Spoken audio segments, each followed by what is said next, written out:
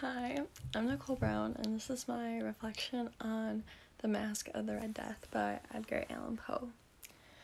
The beginning of this story, it kind of depicted the prince as like a coward, and it talked about the different rooms, the apartments, and their different colors, and how everything was like, it was like a fairy tale in the sense that everything was perfect in the prince's mind, except the grandfather clock, which chimed, and like it was like suddenly like everything was scary.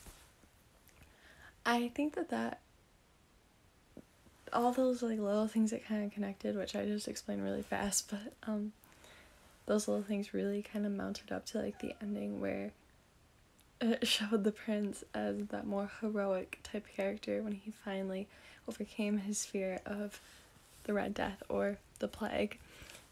And I think it really shows that sometimes people face their fears because they know they're going to happen anyway. In terms of historical significance, I think that this kind of plays like it shows an aspect of the plague that we wouldn't always think of. And I think Poe, when writing about this, like as a prince, it was kind of like Renaissance-y, like typical prince. But then it kind of changed because he overcame his fears. He became that heroic character.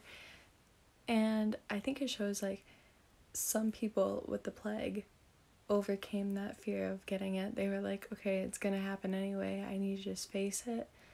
I need to fight it and do what I can.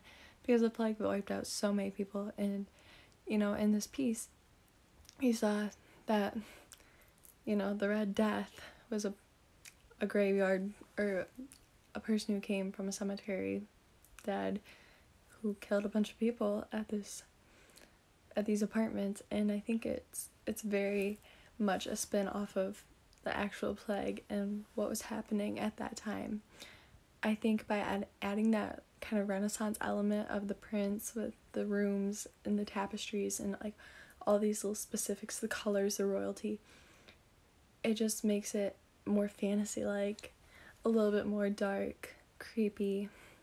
And it's something that I think as a reader, you read about that and it's very captivating because you wonder, what is the significance of this Red Death? And then you make that connection to the plague. And I think it's something that is very interesting to see that aspect, that comparison.